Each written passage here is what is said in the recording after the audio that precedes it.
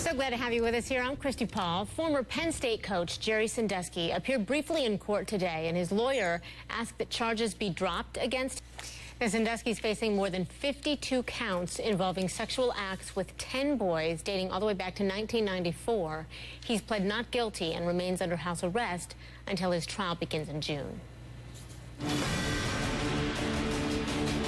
You know, I always want to give you a heads up if I think something is going to make you queasy. So let me warn you, this story includes some pretty graphic language. A well-known audio expert says George Zimmerman did not use a racial slur on a 911 call the night Trayvon Martin died. Zimmerman's attorney says his client used the word punks. Audio expert Tom Owen enhanced that audio on the 911 call so you can hear it better. And we're about to play that for you. But first, please know Zimmerman says the F word just before the word in question. So here now is the enhanced video or audio for you.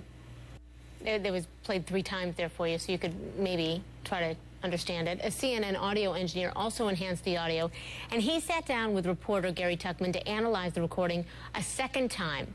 We've bleeped out the F word here for you. So HLN is not able to confirm, by the way, what Zimmerman said on the tape, but a lot of people obviously trying to analyze it. And we've learned some other news about this case as well. I want to bring in session legal contributor.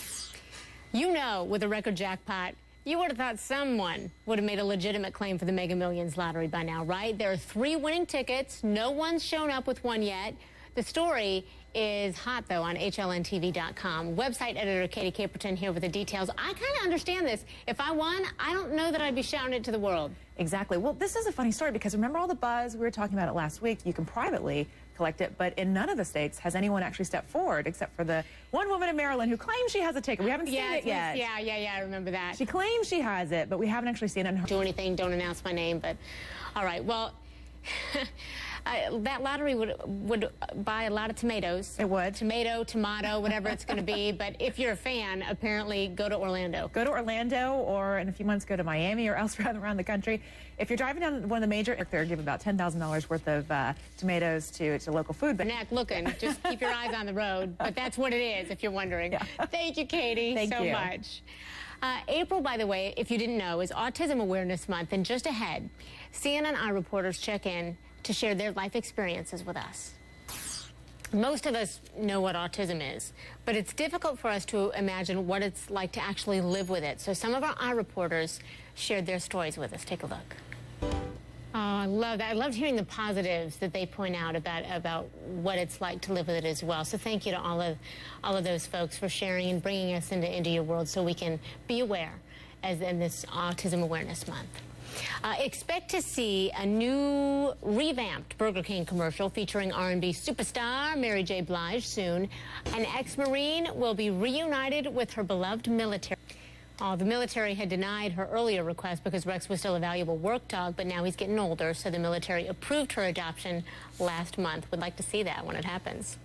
A new Colorado beer maker is brewing something different. Reynolds Wolf has the story in this Start Small, Think Big.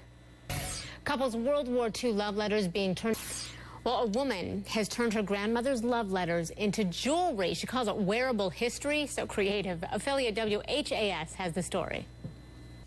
What a sweet way to preserve that love. Our thanks to Brian Baker and affiliate WHAS for the story there.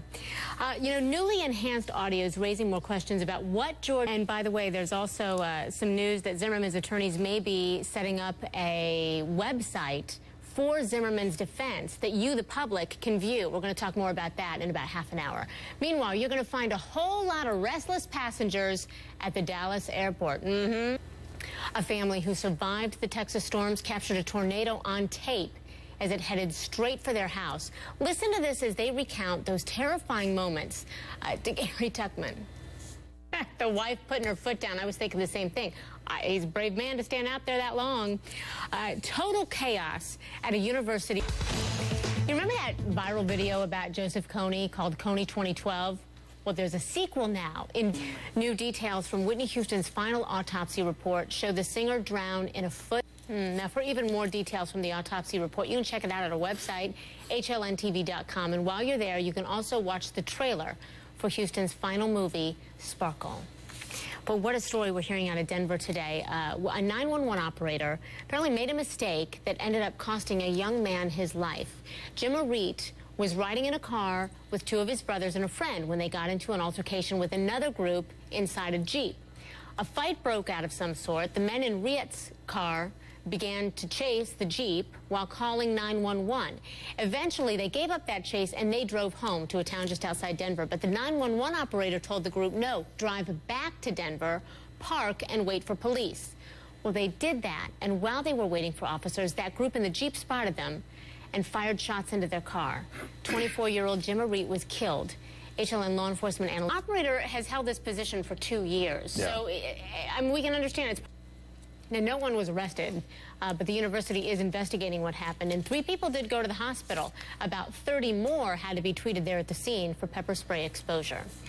A JetBlue pilot who had some sort of mid-air meltdown will undergo a psych evaluation. It could determine if Clayton Osbin is competent to stand trial. Last you sing Lee Greenwood's God Bless the USA song.